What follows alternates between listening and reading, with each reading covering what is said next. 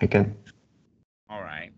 Mm-hmm. So we've been talking about anxiety Mm-hmm. and the lack of ability to see it until it gets big. This is basically what we mean by what is the threshold between consciousness and subconsciousness?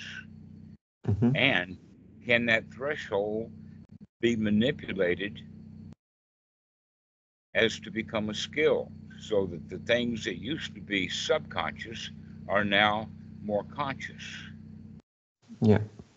Now, uh, some people will say, oh, the amount of stuff that's subconscious is enormous compared to the conscious.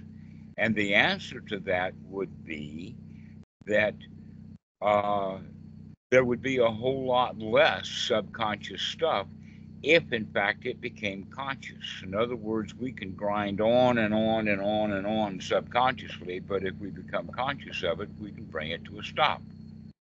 Mm-hmm.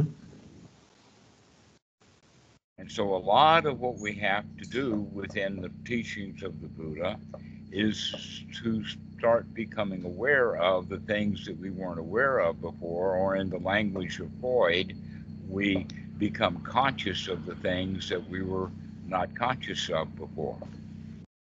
Yeah. And Because anxiety is one of them.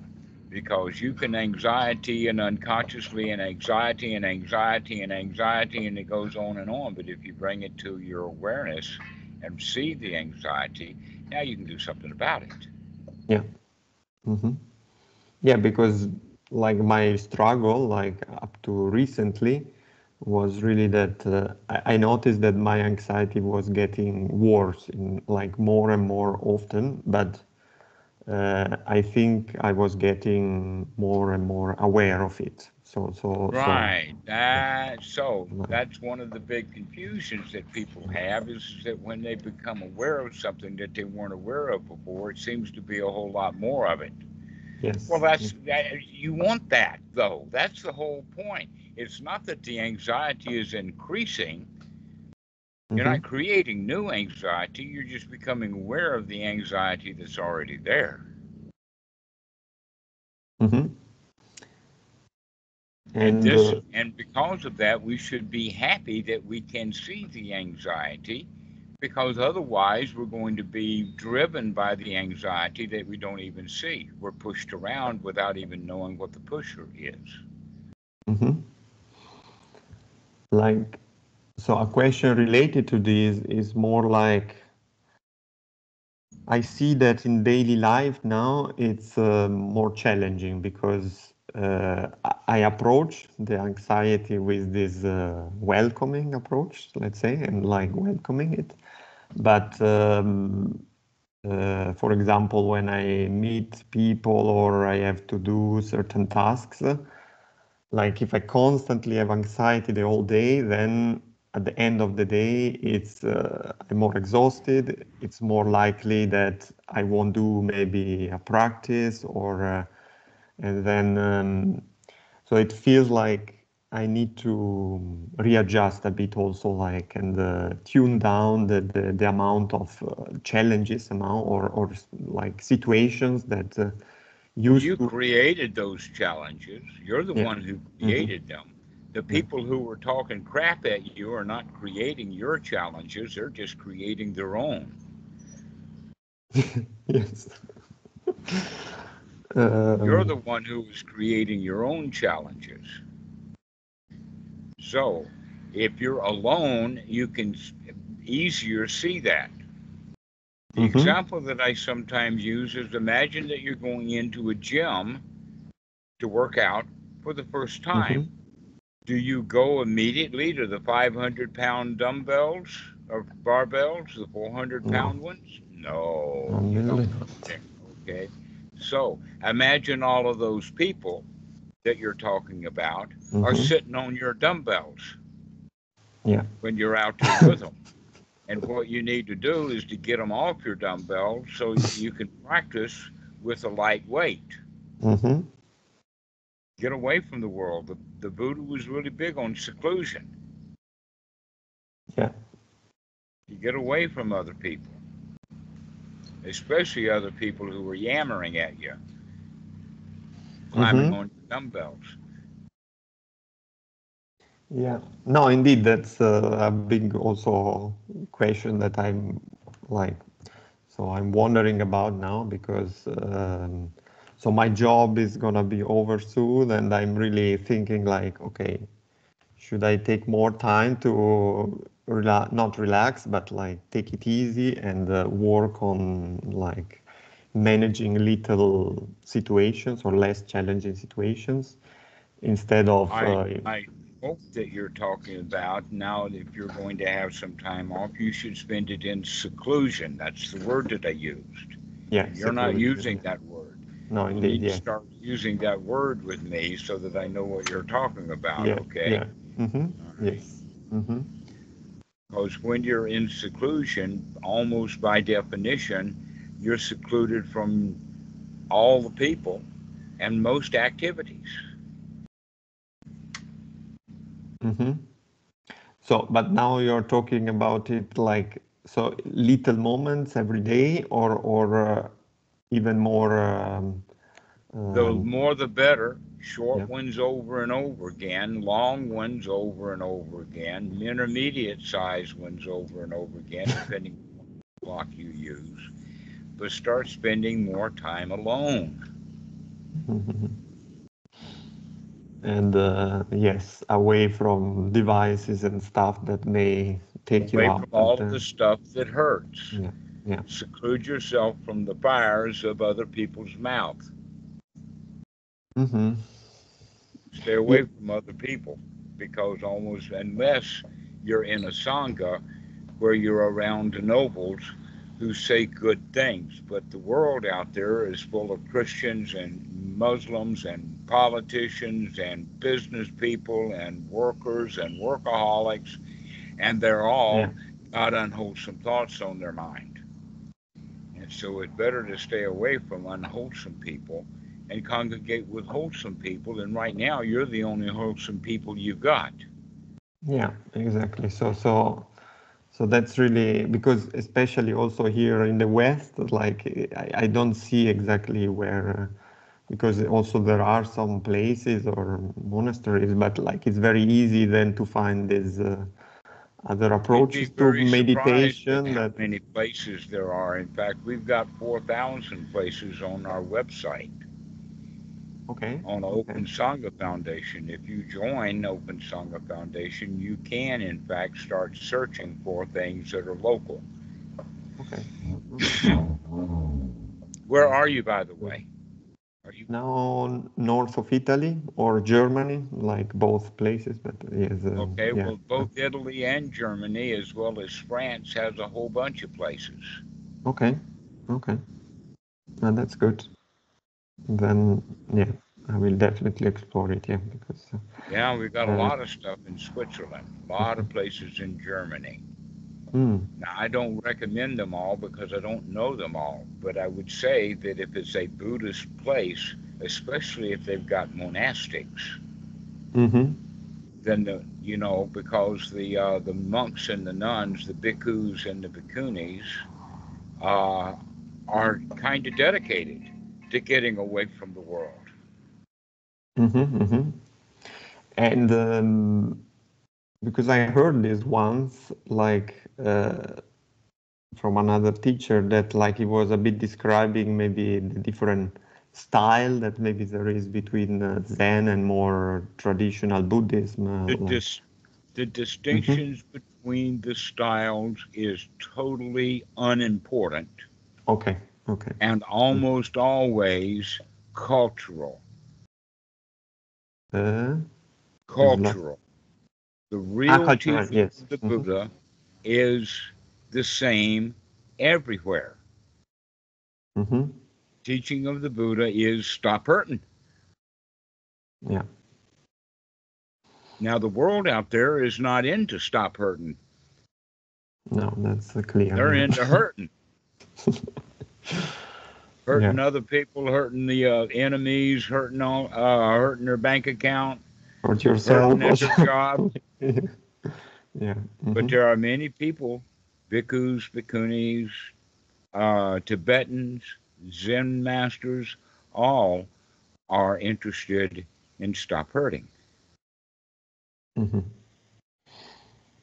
Okay. And the technique that they use is according to the culture and according to the lineage that they have, Mm-hmm. but the goal is the same for everyone within the context of the Buddha, is to see your dissatisfactions and come out of your dissatisfactions. Yeah. Now, I would make an exception to that, and the exception that I would make to that is called Western Buddhism.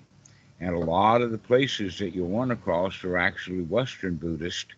And the way that you can tell that, especially in the West, is they have no monastics. There are no monks, no nuns there. There's just some off-the-wall teacher who is still out in the hurting world trying to teach you how to stop hurting. Mm-hmm. Yes, and they don't do a very good job of it. They in fact teach people to hurt more, to tough up. Yeah, because I really took a while to, like, I was more in this Hindu tradition before, and there was a lot of these pranayama practices but they were really meant to, like, develop some magical powers so that you could handle daily situations. It's like, so Right. raise your energy or like, and right. So they're hurting while they're wanting magic. They're hurting while they're practicing exactly. magic, and then they're really hurting because they don't get any magic. Yes, that was my conclusion also. So. Or if they do get some magic, they wind up hurting themselves with it and others. Now, the only kind of like doubt I had was that because I saw that, like, for example, in Zen, sometimes they mention that like through the whole path, at the end, you are able to come back to the world and kind of live it from a different perspective in a way. And so that's why Christianity has that too. Jesus said, "Be in the world, but not of the world." Okay. So basically, what the thing is then is that you're in the world, you're born in the world, you've got all of this worldly stuff in your mind because that was what was given to you.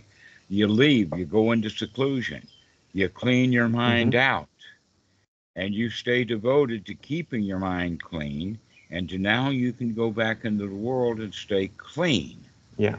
All right. However, that's a good idea, but it rarely happens in process. Basically what will happen is that if they do get their mind clean, or maybe they practice for 3 hours and still don't get their mind clean, but if they do get their mind clean and come back into the world, it's going to get dirty again. Yeah. And so you go back to the into seclusion, clean your mind again, and then come back into the world, and it's going to get dirty again. And so you go back into seclusion and clean your mind, and come back into the world and get it dirty again.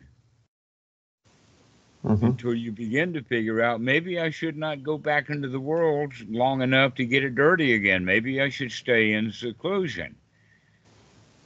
And then when you go back into the world, you're not back into the world anymore. You're in a what we call supramundane, or above the world.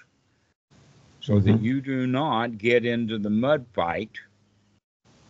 Therefore, you don't get muddy anymore. That you're not really going back to the world. You go back into the world, but you remain secluded mentally. Yeah. But that's not a one-time shot for most. They got to practice over and over and over again, getting their mind clean, and then come getting it dirty again, and then getting it clean, and then getting it dirty again, over and over and over again, 10, 15 times a day, day in, day out for years, until they make the decision, I'm not going to do that anymore. I'm going to stay clear, or as the word you used was focused on, not getting into the crap that other people want to give me. Yeah. Mm. But that takes a lot of practice and a lot of skill because your mind is already quite full of crap, and that needs to be removed first. Yeah. So this is why seclusion is so valuable, is because you want to be able to practice with dumbbells that aren't weighing very much. You don't want to have 5 or 6 people sitting on your dumbbell while you're developing the muscles. Yeah. You want only one polluted mind, and that's your own. That's your dumbbell.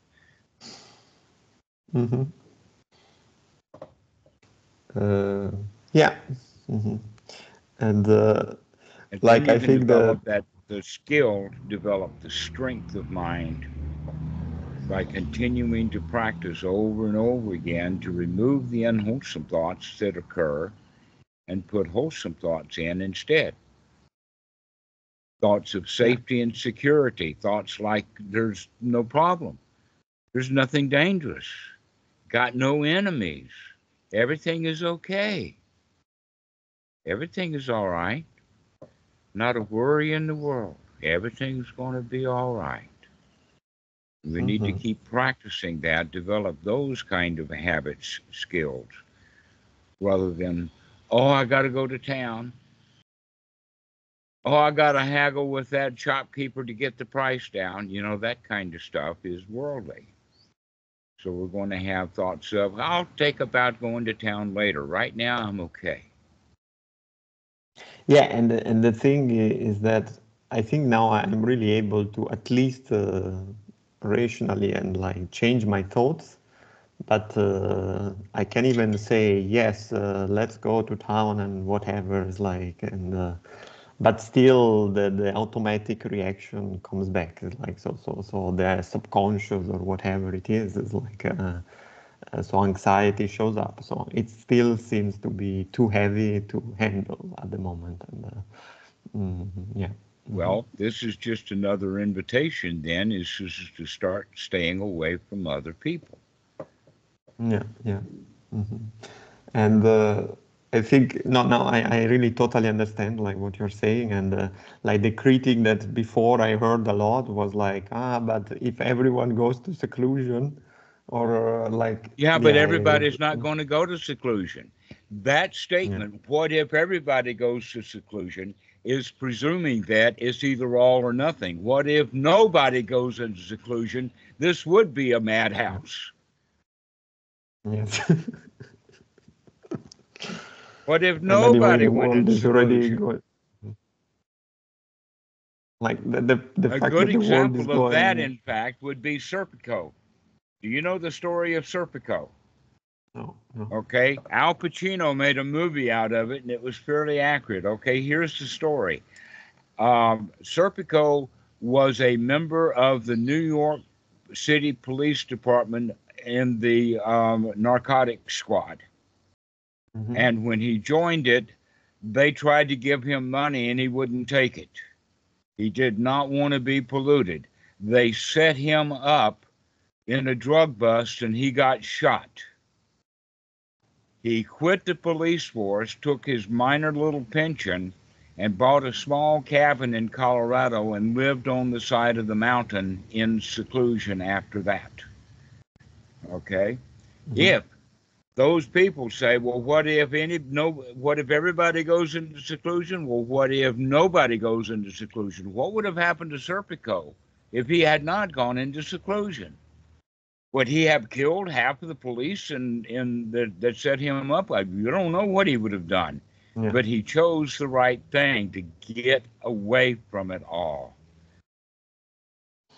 And 99% of the people are not wise enough to walk off. Yeah. No, I see now that like the problem, most of the problems in the world are like would be solved if everyone would go to seclusion for a Yeah, if while. everybody went to seclusion, the world wouldn't have any problems. The farmer would be out there on his tractor, secluding his way around the plow field, doing his thing.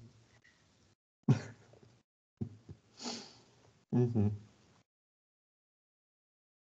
Yeah. Okay. Then I will definitely check out this list on the Sangha website. Mm-hmm. Yes. So this is not an issue for people about what ifers. I mean, I've heard all the what ifs. What if everybody became a monk and a nun? Well, nobody, I mean, not everybody is doing that. What if nobody came a monk or a nun? Because that's just as likely as everybody doing it. Mm-hmm. Not happening. People are going to say, hey, I'm out of here. Some of them are strong enough to do it. But most Mm-hmm. people are not strong enough to do it. So the question, well, what if everybody became a monk or a nun? The answer to that is none of them are smart enough. They're not wise enough. They're stupid people. They're weak people. They would rather have hurt than seclusion. Yeah. I mean, they're their own worst enemy. If they've been into seclusion, they'd probably kill themselves. I mean, with the war inside. Mm-hmm. Mm-hmm. So when you go into seclusion, you got to go into it in the kind of the right way, in the sense of intentionally getting rid of the dukkha, Yeah. Yes. getting out of your hurting. And possibly with someone around that support this process, kind of. So yeah. Mm-hmm. Mm-hmm. Yeah. Because it is possible to go into seclusion because you hate everybody and then continue to hate everybody. Yeah. Mm-hmm. Mm-hmm. Makes a lot of sense. Yes. Okay, thank you. And maybe just one last question, quick, more related to like, so thoughts. I see that I get lost in thoughts, like especially in the morning. It Well, happens wake up more. to the don't get lost in your thoughts. Yes, exactly. That's every time I Remember catch. to look at what you're Yeah. thinking rather than going off, letting them carry you Mm-hmm. away. You get Yes. lost in thought. And I noticed that, like saying this wow out loud, it helps, like, because it keeps me more in the present, like in the, so I think I should just do it, like it makes whatever works. It And it yeah. takes practice. Yes. Mm-hmm. You have to practice not getting lost in thought. Yeah. That in Mm-hmm. fact, this is where the breath comes in that can help with that. You can use the breath as a friend to not get lost in thought. Why? If somebody says, oh, just watch your breath but don't do anything, it's really easy for the mind to wander away and get lost in thought. But if you have the intention of taking a long breath and then breathing in, and then taking a short breath or a long breath breathing out, and you start practicing that, Mm-hmm. then the mind, even if it wanders away, will come back to the breath. Yeah.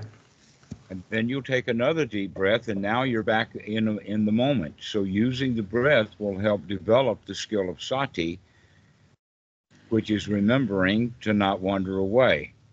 Mm-hmm. Mm-hmm. Or if you have wandered away, to remember to look at the fact that your mind has wandered Yes. away. Yeah. Yeah. Now, one of the things that people will do most likely is when the mind wanders away and they remember to look and they see that the mind is wandering away, what do? They start criticizing themselves Yes. and the Yes. mind Yeah. wanders away right again. So they Mm-hmm. didn't Mm-hmm. spend very much time in the mind not wandering away. So bringing it back to the breath and taking a deep breath then will keep the mind from wandering, at least for a little while. Yeah. Yeah, and I really see that even like kind of saying this "I see you" out loud, it really helps in a way, because it's Mm-hmm. with a nice approach. And even especially if I notice anxiety or tension, then like this, like, wow, I can now play with anxiety. This kind of brings a bit of laugh and like Mm-hmm. relaxation. So Yeah, so there's so nothing to anxiety. It's yeah. just a blood condition. That's all it is. Yes, yes. but people don't like it, and they're generally subconscious to it, which means that when the anxiety is there, they don't have control. Not only has the mind wandered away, and that's where the anxiety is, now the anxiety itself will carry the mind away, and you're really lost. Yeah. So like one thinking step. of something that you can buy to get rid of the anxiety. Or maybe something that you can do. I'll go on a vacation. I'll go hiking in the mountains. And then we hike up the mountain to keep from having anxiety. And they still have the anxiety because they're not working with it directly. But if you can see the anxiety, now you can begin to play with it. Take a nice, happy attitude towards the anxiety. So the problem itself is not the anxiety. The problem itself is not liking the anxiety. Even when we don't know it's there, we don't like it. Yeah. And then we don't even know that we don't like it. We don't know what we don't like. And so we get confused and start making stuff up about what I could buy or where I could go so that I'd start liking things.